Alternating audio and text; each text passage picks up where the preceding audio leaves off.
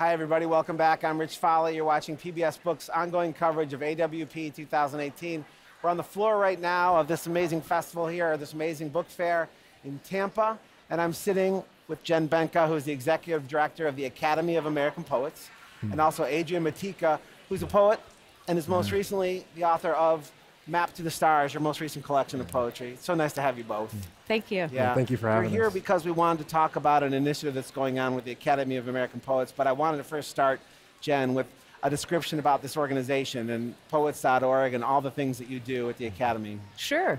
So the Academy of American Poets is the nation's largest membership-based organization that champions poets and poetry. We're the founders of National Poetry Month, which I hope everyone knows takes place every April. Yep. And our website, poets.org, is one of the largest websites publishing poems on a daily basis, particularly through our Poem a Day series. And one of the things that we launched a year ago in cooperation with several other organizations is a new effort called the Poetry Coalition. The Poetry Coalition involves a number of different organizations. I think you said 20 different organizations, 10 different cities, gathering all of these organizations and creating something really powerful. How did you go about doing that, first of all, and then talk about what the initiative is all about right now? Sure.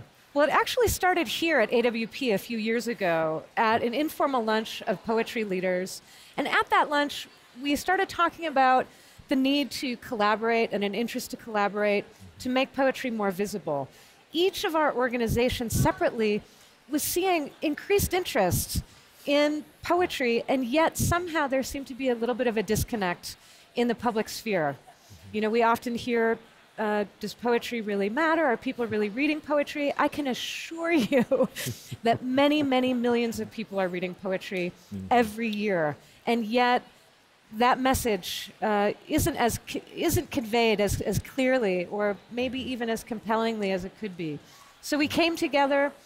We decided to form an alliance, and now there are actually more than 20 organizations across the US collaborating every March on programming and thinking and working together about how we can take the secret life of poetry and make it not be so secret anymore. Yeah, I love the idea of not only the coalition, but poetry leaders is a term that I like. It's very powerful.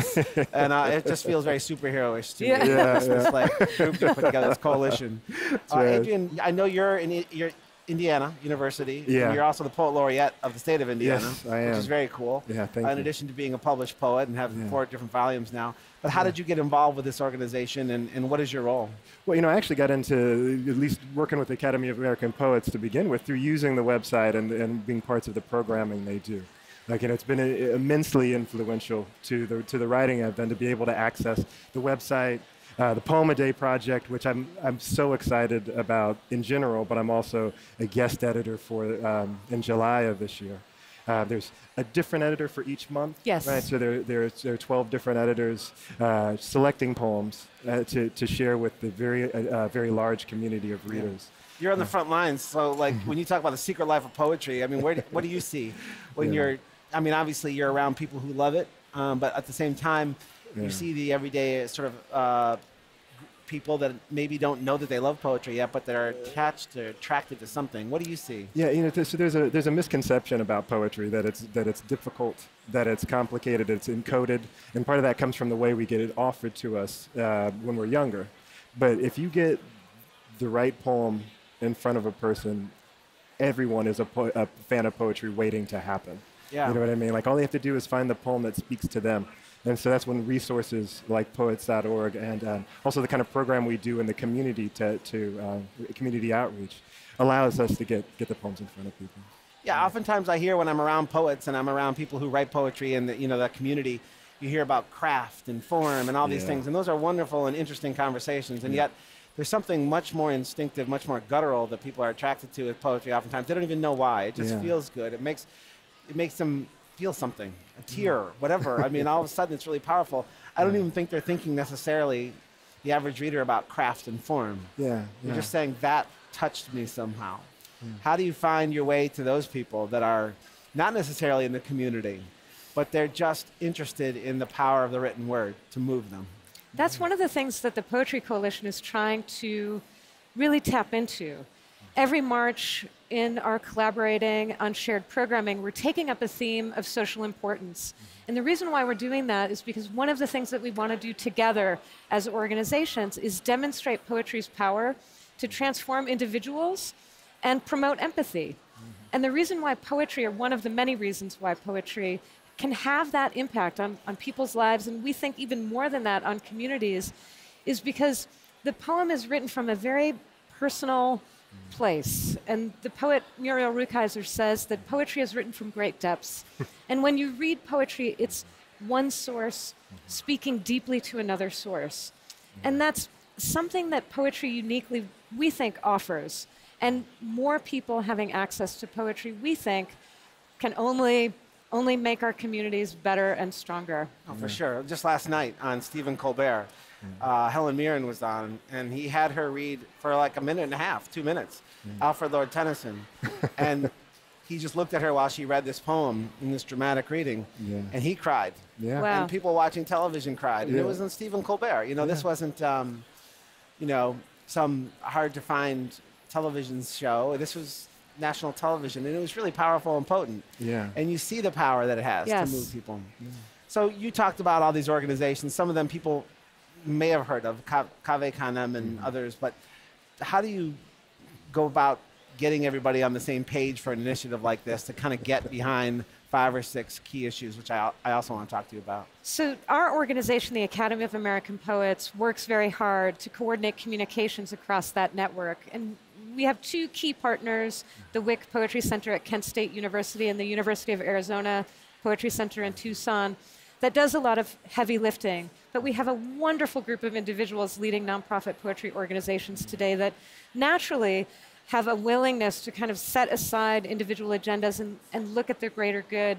But I'm happy to say that thanks to the Ford Foundation, the Academy received a major grant that has enabled us to bring representatives from poetry organizations together physically in 3 dimensions once a year for the next few years, and that has really made all the difference. Yeah, you see things like the Dodge Poetry Festival, which attracts so many people every year. Yes. There is this secret life of poetry out there. It's an amazing thing that people go seek it, to feel it, to touch it, and to be around the people who write it. Yes, and in fact, Martin Farrell, who's the director of the Dodge Poetry Festival, is a part of the Poetry Coalition, and it was he who said that poetry has a secret life, so I just want to give him credit for that. I love it. I love it. Can you tell me about some of the key areas? And then, Adrian, while we're thinking, I want you to think about a poem that you might read from your book that might actually be appropriate for us to like kind of tell the story even further. And I don't, because I don't want to throw you a curveball at the last second. Yeah, no, I appreciate it. But can you talk a little bit about the key areas of focus for you in this initiative this year?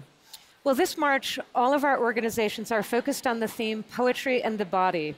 Last year we did poetry and migration, and again, every March going forward, we'll take up a theme of social importance.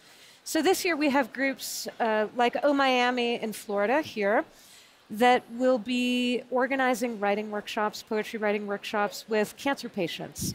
And the idea is letting those folks have an opportunity to reclaim the idea of body while they're facing illness.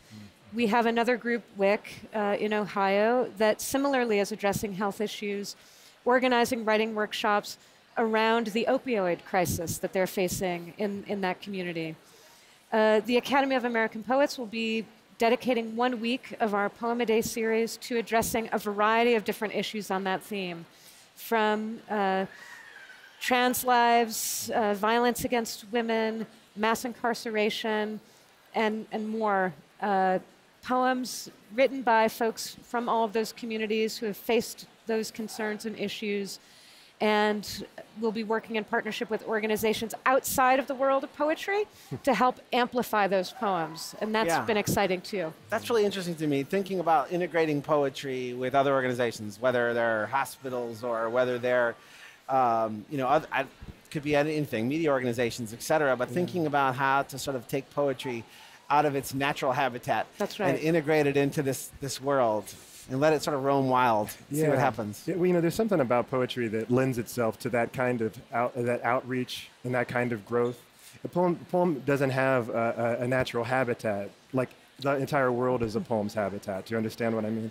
So you can take a poem, it's portable. You can take it into a hospital, you can take it into a school. You can have it on the street corner. You could take it, have a poem read in an orchard, and it means the same thing and resonates the same way wherever it is, right? That's the great gift of poetry. It continues to give wherever we find it.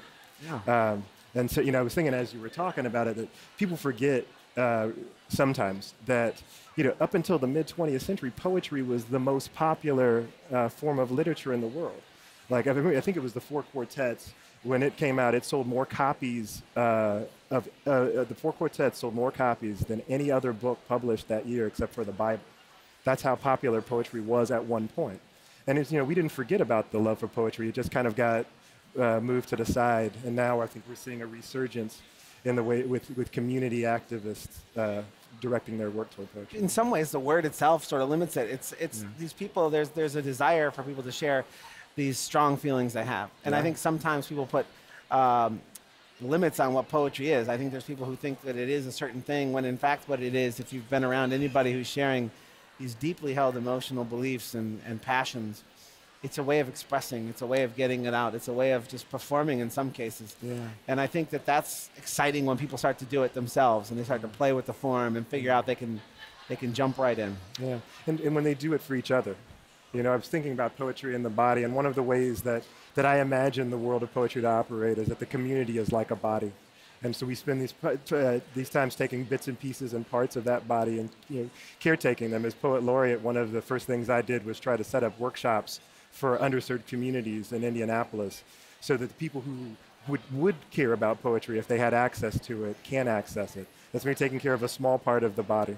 You know what I mean? And eventually I'll take them further out into the state because I'd like to do some work in rural areas as well. But first things first, I got to start from my home place and move out.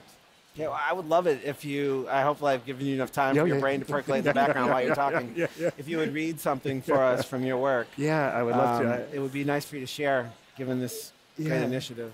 Well, I was trying to figure out one that would go back and forth between all of these, and I couldn't think of that one. So I'm going to read a poem that has Emily Dickinson in it, because that always seems like a good thing. It's funny because I always have this stuff marked off before I go. So it's a sonnet, which shouldn't scare anybody. And it's called Emily Dickinson featuring basketball and EPMD. And EPMD was a rap group in the 1980s that got overlooked because of gangster rap. Emily Dickinson featuring basketball and EPMD. I read poetry out here, spindling the spindles of happenstance, its M-dashery like the closed eye of a winking man used for a record needle. I love it when the laces of my suede kicks come undone like the best laid plans. And when I crouch to tie those boys up, I love savoring the shy glory of my girl's skirted knee. The stitched hem branching in the feathered stems of the boo blowers she would never wear. There are too many boas in this world, and the first feather in that garish elegance, America, home of lovers and EPMD, breaking car speakers like high school curfews since 1988, someplace where I loved summer, the dash from one hoop to another, a stray kitten off balance and chewing a moth in the bleachers before we gave him a hamburger, and my business as usual cassette, untangling bit by bit like laughs. Oh, I love it. Thank you so much.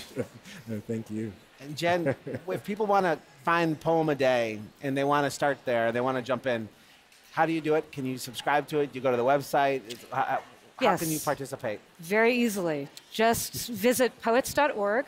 Right on our homepage, there's a new poem every morning. That's the poem that's published as part of the Poem a Day series.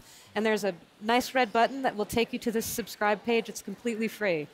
And the great thing about Poem a Day is that it is a wonderful entry point. Monday through Friday, we're publishing brand new poems previously unpublished from today's poets.